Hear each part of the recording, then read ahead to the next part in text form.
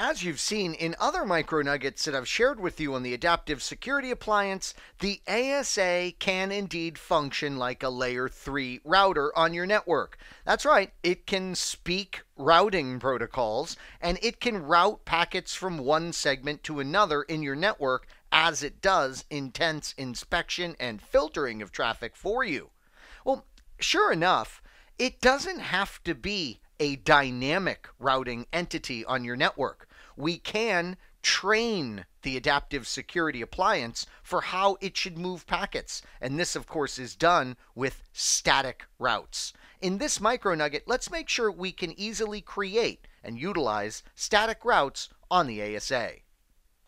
So once again, this is a perfect time for me to leverage GNS3 in order for us to master ASA topics. Here you can see our topology. We're only going to use a portion of it. I have the ASA, a device on the outside named R2, a device on the inside named R1. Now, what I did prior to this micronugget, just so I didn't bore you, was here we have the 10, 10, 10 network. And out here we have the 192.168.1 network. What I did was I created a 10, 20, 20 network. I did this utilizing a loopback interface. So we have an additional network in here. Notice it's not directly connected to the ASA. Out on R2, I created an additional network. It's 192.168.2.0. So we've got some additional networks out there in the infrastructure. Not a lot of them. So this would be a great example of when we would use static routes. In fact, what I'd like to do is very typical. On the ASA, I'd like to create a default route pointing out to this router. So anything that the ASA needs to reach that's not directly connected, it needs to go that way with it. And then we'll go ahead and create a non-default route, a static route entry for this specific subnet on the Adaptive Security Appliance. We'll then test connectivity to these remote networks. Let's get started. And here we are on the ASA to get started. And before we do anything, we may want to do some quick confirmations here. How about a show interface IP brief? Show interface IP brief. Okay, looks like we've got our outside interface with 192.168.1.100 and our inside interface with 10.10.10.100. By the way, another great verification command I don't think I've done in any of these micronuggets yet is show name if. This will help us too, making sure we are dealing with the outside and the inside interfaces and their respective security levels. Something else that is entirely appropriate before we go any further is to ping the device on the outside. That'll be our default gateway. Great. And how about pinging the device on the inside of our network? And we can see that connectivity works as well. Great. Well, we actually lost a packet there. I think GNS3 was kind of waking itself up at that point. Not to worry. Sometimes with the emulator, you can see little hiccups like that, but I think we're good for our testing purposes here.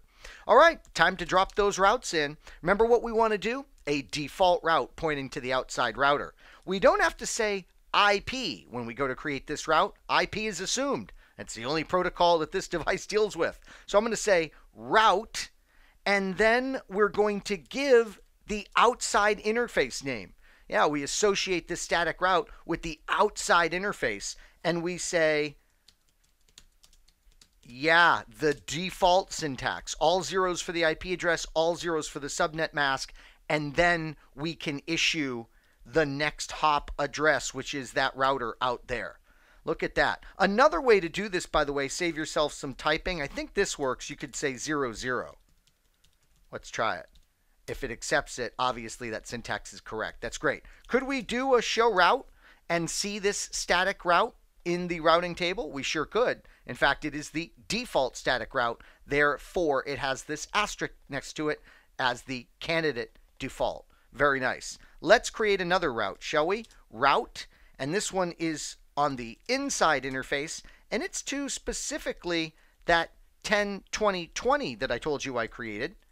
and the mask on that is going to be 24-bit. And the next hop there is our 10.10.10.1 device. So there we go. We can confirm this with our show route. We can see 2 static routes in our routing table now on the adaptive security appliance. Now, you might be tempted to test this right now by, let's say, pinging that remote subnet on the outside world. 192.168.2.2 is the address that I have on the remote subnet in the outside world. And look at that, it works beautifully. The information, the ping packets are sent to the default gateway at 192.168.1.1. The default gateway is connected to the 192.168.2 network. The default gateway sends the packets back to us. How about the subnet that's on the inside, which would be 10.20.20? And I gave it an address, by the way, of 10.20.20.1. So if we go to ping that location, we see we meet with success. What happened here? Well, the lookup was done in the routing table, and it was deemed that we need to send this out the inside interface, traffic for 10.20.20.1. That was sent to 10.10.10.1, which is connected to 10.20.20, and that device was able to return the traffic. Please note, the devices are directly connected to this adaptive security appliance. Therefore, they knew how to get back to this security appliance. So we didn't need to do any static routing or any routing protocol of any kind, in this case, on the R1 and R2 devices. In fact, let me show you the topology just to remind you of this. So we didn't need to do any routing configuration on R2 and R1 in this case because they were directly connected to the adaptive security appliance. Well, great stuff, and obviously the point of this demonstration is indeed these static routes. Let me do show run include route, and we can see the static routes that we created in this MicroNugget. One for the outside, a default static, one for the inside, pointing to a specific subnet. Now you have mastered static routing on the ASA in this MicroNugget. I sure hope this MicroNugget was informative for you, and I'd like to thank you for viewing.